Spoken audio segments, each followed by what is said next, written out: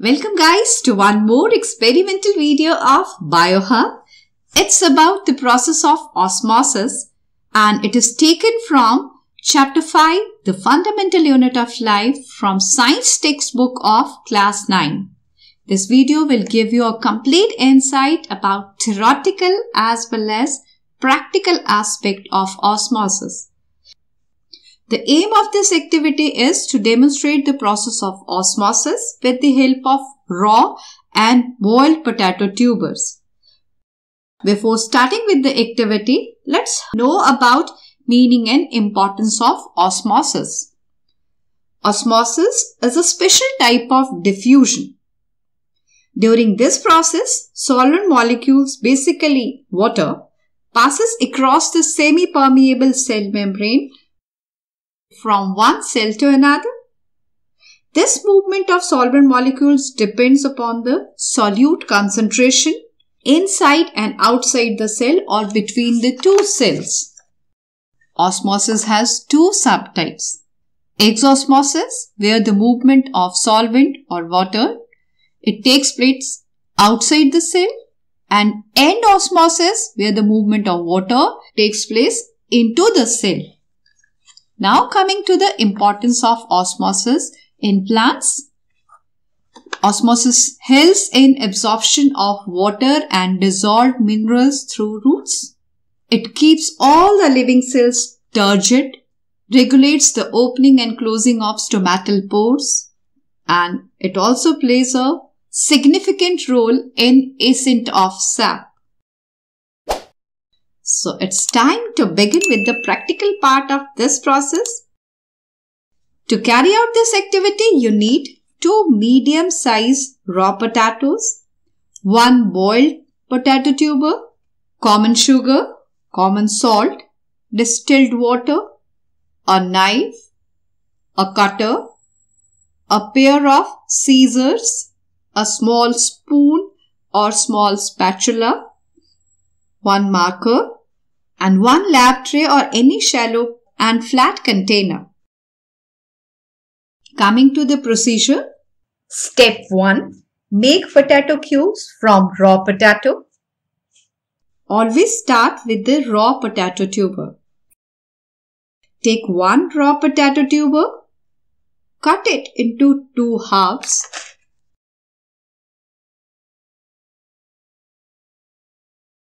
Take 1 half of it, cut its other end to make it flat. Cut the sides as well, then trim and slice out 1 cube as shown here.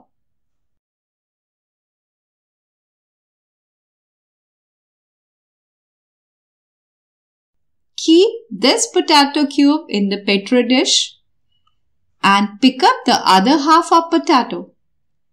Proceed in the same way and make 2 more potato cubes of more or less same size.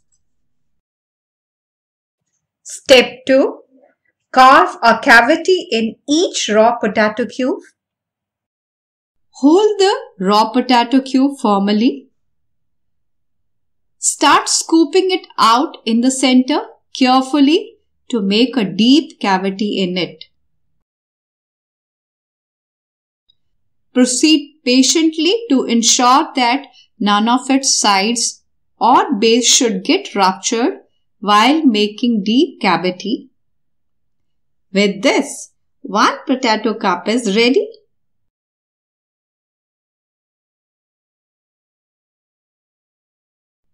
Proceed in the same way and carve out rest of the 2 potato cubes to transform these into potato cups containing broad, deep cavity in the center. You can see 3 potato cups are ready. Keep these aside.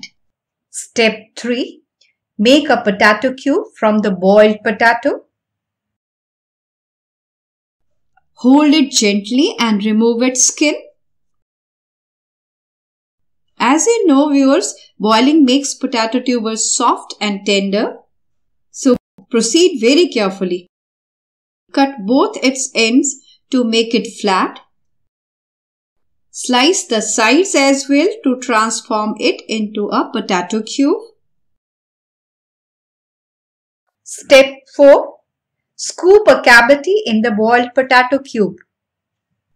Scoop out this cube patiently and steadily to make a cavity in its center. Remember, viewer, be extra careful while carrying out this step. Here you have to doubly ensure that none of the sides or base should get ruptured.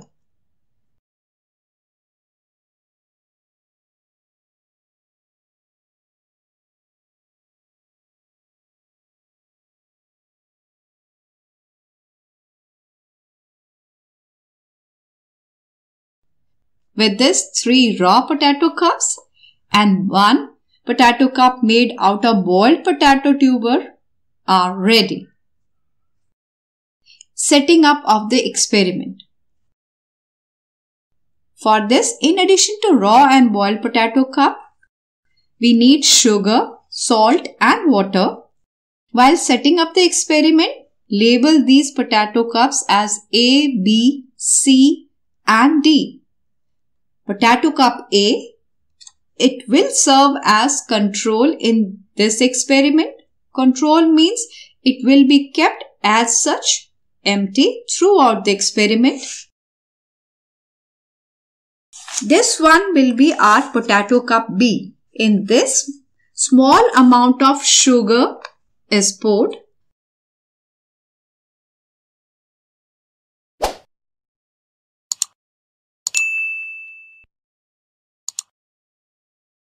Coming to third potato cup, put roughly same quantity of common salt in it.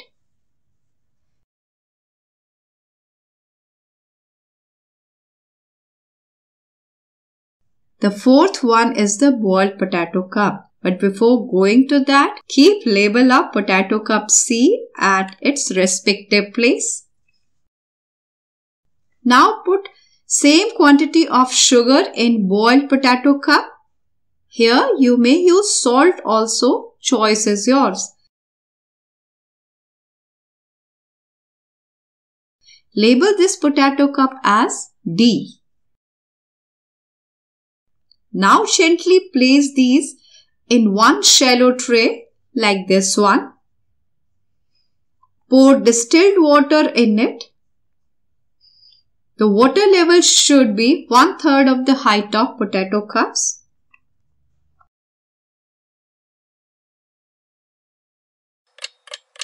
Note the observation immediately after setting up the experiment. Potato cup A, it's wet slightly. Potato cup B, sugar crystals are intact. Potato cup C, as of now common salt is in powdered form only. Potato cup D, no visible change in sugar crystals. Keep the experimental setup undisturbed for 15 minutes and then note the status of all these potato cups. Now 15 minutes are over. Potato cup A is slightly wet but no accumulation of any liquid is noticed. Potato cup B, sugar is gradually getting dissolved due to inward movement of water. Potato cup C, accumulation of liquid and dissolution of salt is visible. Potato cup D, sugar crystals are slightly wet but no accumulation of liquid.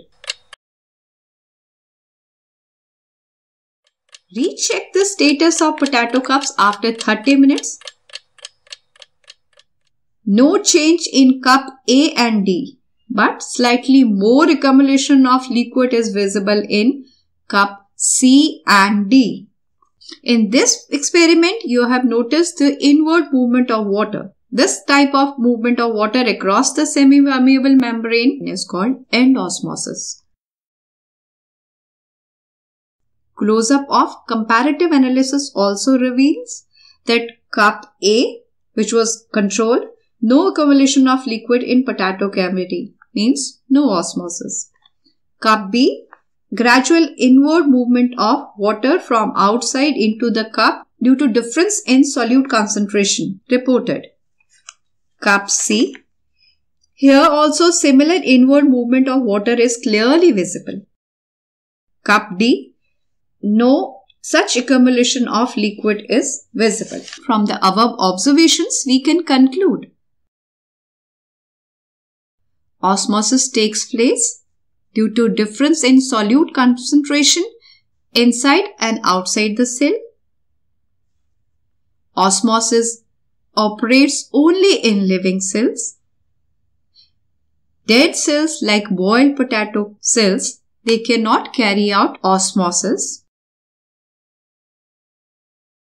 While performing this experiment, you have to take a few precautions, and these are: first, the cavity should be deep enough to keep the base and the walls of the potato thin. Second, cup made from boiled potato should be handled carefully, lest it breaks. Third, handle knives, blades with caution. So that's it about this experiment. Those who are interested in extended learning about osmosis, they can watch this video. Its link is given in the description box. See you soon with one more experimental video. Till then, keep exploring and keep learning. Good luck.